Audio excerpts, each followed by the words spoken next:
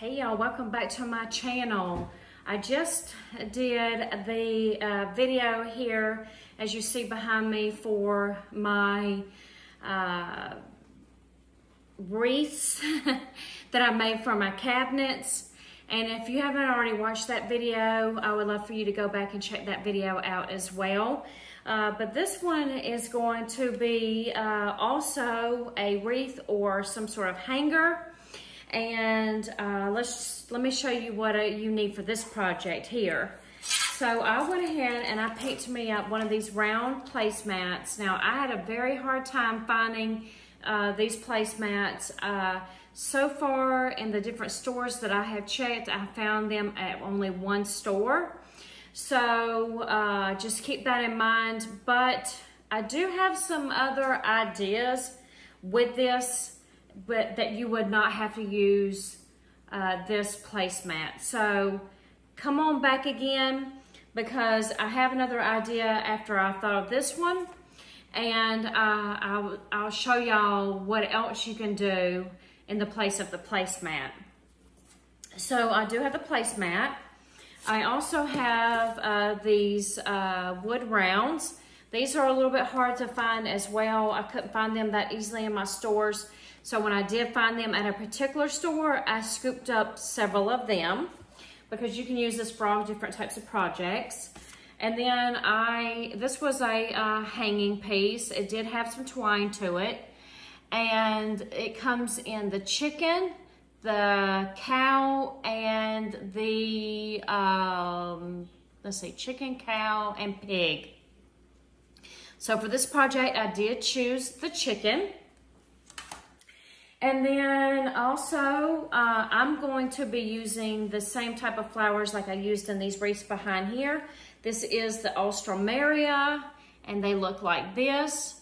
So I will be using those, but you can use any type of flower.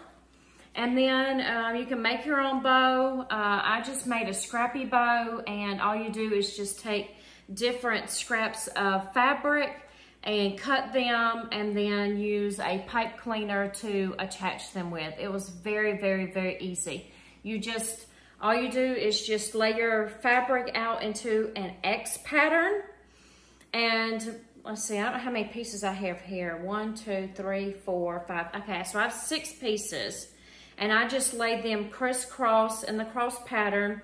And then, like I said, I gathered them up in the middle with the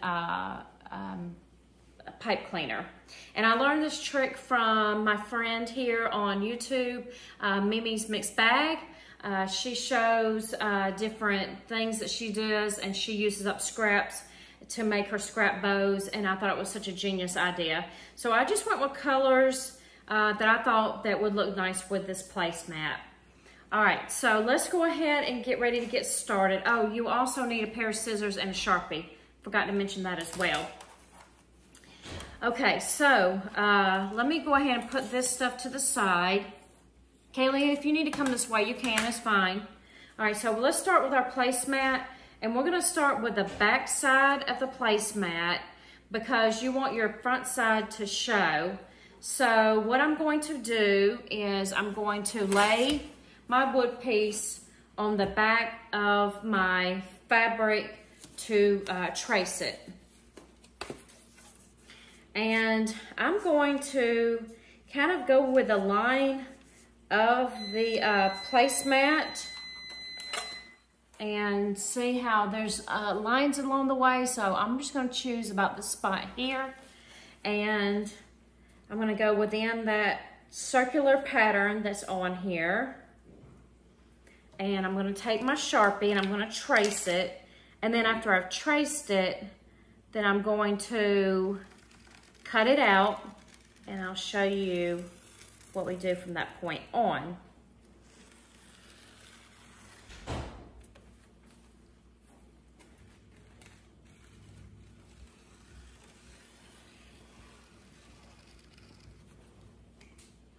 Kayla's in the background behind me. She's cooking her some ramen. All right, so now I have my pattern all traced. Couldn't think of the right word, y'all. And I'm gonna go in here, and now I'm gonna cut this piece out. All right, so y'all, we have our circle here, and then here's the outer part. So I'm gonna put that to the side. I'm gonna hold on to that. I always hold on to a lot of things because you never know, you could use them for another project. What we're gonna do is we're gonna attach this now to the wood. So what I'm going to do is, since this is, let's see, trying to see here. Okay, so this is the outside here of my hanger because I want it to hang like this. So I am going to put glue along this back side here. And I'm gonna do a little bit at a time because it might start trying to dry pretty fast. So I'm gonna start in a section here. Oh, my nose is itching. And I'm gonna run some glue along here. And then I'll press it down. And make sure that you glue it down to the wrong side because you wanna make sure that this is the front side of the placemat. And then I'm gonna start here with another section. Okay, so I have it all glued down here, and that's what it should look like there. You see, there's the part there that I want to use for my hanger. And then here is my chicken. So I'm gonna now glue the chicken down. And I'll make sure that my hanger is still upright. There is what we have so far with our chicken.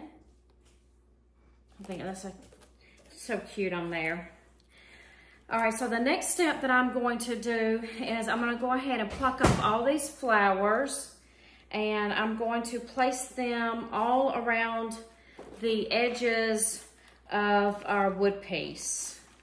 All right, so I was gonna go ahead and show y'all what it looks like so far here. I don't have very much as of yet, but what I found that I did was, if you'll notice, and it worked fine for my other project, but for this one, not so much because of this piece that sticks out. So I do have some wire cutters, and I did just go all the way back to the very end, and I just cut that piece off. So basically it could just like sit on there a little bit more flat. And I'll show you that I try to go in here and pick a spot. Might be a little bit hard to see. And then I just press it on down on there, and it sits a lot flatter. So I just wanted to mention about that I just found it'll be a lot better. I could have probably, I could have set it along the edge instead, but I'm gluing it straight onto the placemat itself. So that's the way I chose to do it, but I just thought that I would just go ahead and mention that. And I'm starting here at the bottom. I'm not sure how many flowers I'm gonna have to go around. So I thought at least if I went around from the bottom and I ran out, that it still would look okay. I am going to put my bow at the top. So let's just see where we end up with this. But I did want to mention that's what I decided to do. And I'm gonna keep going here. And hopefully it'll cover for the most part this. I don't know if I'm mentioning this or not, but I did pick up 3 bunches of these flowers. So I'll go ahead and keep going. I don't want y'all to sit here while I sit here and cut and then glue the flowers on. So let me just go ahead and get this done, and then I'll show you at the end what we end up with. Okay, y'all, this is what we have so far. And it went around pretty well and everything. I'm pretty happy with that because I am going to put the bow on it here anyway at the top, and then you won't even notice. So let's go ahead and get ready to attach this bow. So I'm just gonna add a big old glob of some big old glob of hot glue. Ooh, kind of burned me a little bit. I don't have my little things that I press down with. I'm gonna have to maneuver this bow a little bit so that it's not gonna cover up the, the chicken itself. and I just think it's a nice little addition to the top. So let me get this all situated, and then get my bow kind of fixed a little bit here, because you know how it gets a little squished. And so I'm gonna try to maneuver some of these pieces around. I see some of these longer pieces are trying to get in the way of my chicken head. All right, so let's see here. And then I got glue strands everywhere. All right, so that's pretty much what we have of this. I think it turned out real nice. I like it. I'm sorry about the glare there on it. I'm trying to turn it so you can see a little bit better, and get in a little bit closer. And then, you know, here's the hanger in the back. But I really like the way that this turned out. I think this is super adorable. And this is very, very, very easy project, as you see. And like I said, I do have another idea of how to use these again, along with the wood round pieces as well, without the placemat. So I will bring another video to y'all very soon with that as well. I do need to probably gather up some more supplies for that. But I would love for you to come back and check out that if you want another, you know, alternative versus this one here. But as you see though, this was super easy, and you know, you could use any old type of flat piece, you know, for the middle versus the farmhouse type pieces that I did use, or the different animals, you know, that I found. And I'm sure there's other ones as well, but these just spoke to me just because the fact that I do have my home more in farmhouse decor. But I know that there are other, you know, galvanized pieces as well. I think there's maybe like hearts and some other things. So, you know, it's endless as in what you could do with this. So I will also insert a picture as well of what this looks like on my door, so you can see that and maybe get a better view of it than this here.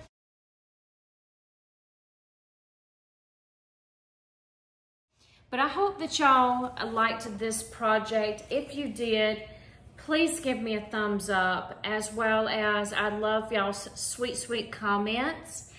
And I have some more DIYs coming as well. I have several projects that are spring going into the summertime.